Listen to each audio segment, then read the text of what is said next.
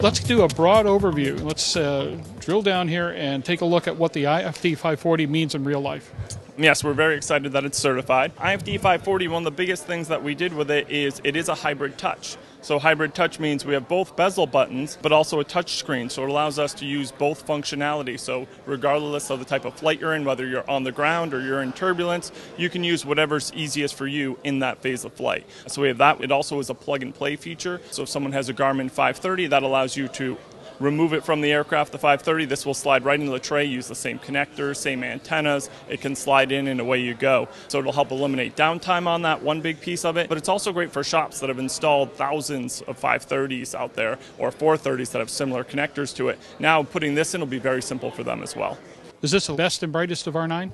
It is. We've taken a lot of the stuff we learned from R9. That came from the architecture, the flight planning, but the flight planning is very similar to what you have in the R9 system. It's very easy to put in a flight plan, to change a flight plan, to modify it. And then with touchscreen, the nice thing about that is that allows us, one, to pop up a keyboard if we need to, but two, it also allows for rubber banding, some other features that we don't have in R9. So we took R9 and added a little bit to it, but also got it down in a much smaller box so that it can go into many more aircraft than what we can put the R9 system into.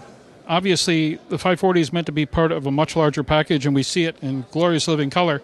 But where does this go? The nice thing about the 540 is it really can go into, we have over 1,000 aircraft on our AML STC. So that opens us up into a very broad market that we can sell into. But we've also added things, so right under here we have our Wi-Fi Bluetooth. So that'll allow us to work with, whether it's iPads down the road, devices that allow information to come and go from it. So therefore, we're really provisioning it for the future, which is a nice piece with that built into it.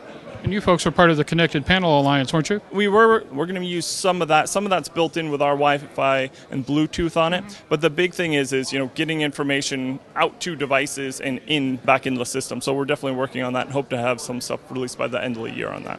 What kind of early feedback are you getting from early operators? I actually got a call earlier today. A customer out in California that loves the system says he's ready to fly any of the customers that want to get a chance to fly it out west. He said it's just night and day difference between the 530 that he installed in there before, entering the flight plans and everything else.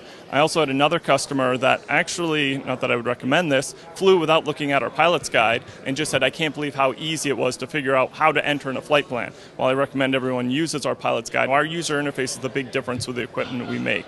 And really that stands out to how great our product is and how easy it is to use and intuitive it is to use. Not only one for when you're entering a flight plan, but also when there's an emergency situation and you have to know where all the functionality is. We use the same page and tab user interface that we use in the R9 system as well. So you always know where you are on a screen. Like I'm on the flight plan page, and if I want to go to the map page, I can just press one button, I can see where I am. I want to go to charts, so it makes it easy to make those changes. When will we see the 440? 440 should be out. We're thinking early Q1 of next year. We're hoping to actually have it into the FAA towards the end of the year. So we'll see how quickly they can churn that. They did a great job getting the 540 and helping churn that quickly once they got all the data. So we'll hope that they'll do the same with the 440 as well. It will go on the same AML STC, so that means the cert basis, some of the things are already completed, which will make that easier. The other nice thing is, with the touchscreen and the bigger glass than you have with the 440 and our flight planning, you don't have to spend as much time dialing. You can actually type on the screen. You can use our FMS system, GeoFill, to really make the system much easier to use. Outstanding. Jared, thank you so much. Great.